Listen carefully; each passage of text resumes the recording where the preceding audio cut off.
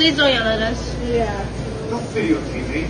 You have no room to yell at us. I want to speak to the fucking person who made this drink. Is that you? No, well, we don't know who made it, so... You don't know who made it? There's 4 of us here, so we honestly don't know. Fucking stupid, fucking ignorant high school kids. Okay, bye. I want to speak to the fucking Bye. manager. Okay, you can call corporate whenever you want. Goodbye. John, stop. You're on camera. Fuck You're on out of camera. here, You're on you camera. fucking bitch. No, I don't care. Give it to me right now. What? I'm calling the police. I'm calling the police. Fuck you. I want the fucking telephone number right now. Gianna, I want the telephone number. Shut the fuck You up. shut up. Get out. You can call corporate whenever you want. Bye. You're a fucking idiot. Okay, good for you. Bye. I want the fucking Bye. number. Bye. Shut up. You shut up. You're not going to tell me to shut up. The fuck? Who are you? Who are you? Fucking immigrant loser. What? Fuck you. get the fuck out. Get the fuck out. Get the fuck out. You're going to jail. You're going to jail, you racist piece of shit. I want the fucking telephone. Bro, call the police now. I want the telephone number. So look it up. I don't give a fuck what you want. Look it up if you want the telephone number. You can call right now if you want. I don't care. I don't care. Okay. Right. Like, fuck out of here. Respectfully, fuck out of here. You're bugging. Go off the You're door. bugging. Like, you're literally bugging. Yeah, I'm fucking. You're My bugging. fucking son's almost in the fucking Okay, that's hospital. not my fault. You have no fucking right to Right? tell me. Please come You're over. not fucking telling me. You're not fucking telling me. Rosie, I want the phone number, then I'll leave. on Black Rock Turnpike. Look it up and you can call the phone number. I want the manager of He's this yelled at us, he fucking threw a drink place at right us, now.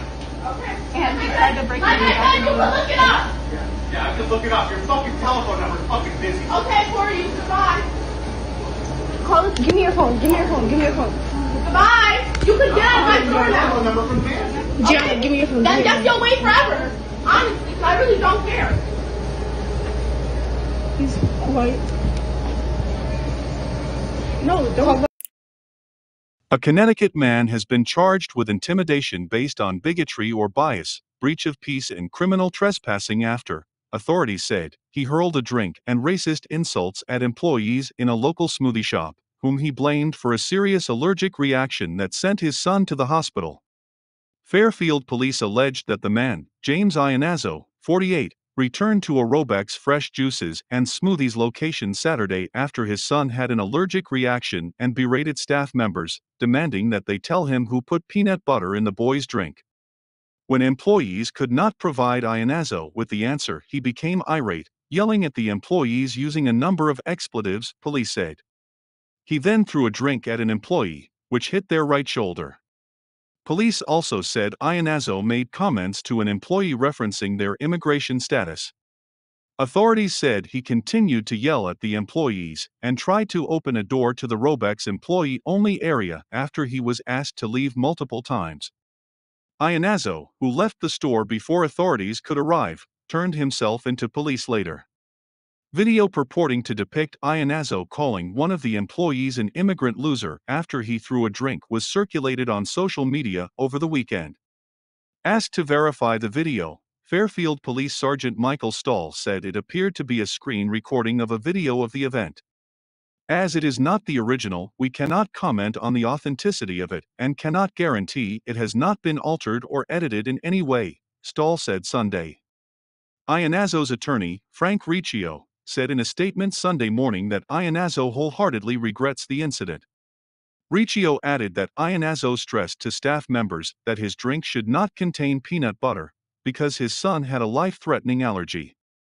When faced with a dire situation for his son, Mr. Iannazzo's parental instinct kicked in, and he acted out of anger and fear, Riccio said. He is not a racist individual and deeply regrets his statements and actions during a moment of extreme emotional stress. Employees told police that Iannazzo did ask for his drink to be made without peanut butter, but made no mention of an allergy.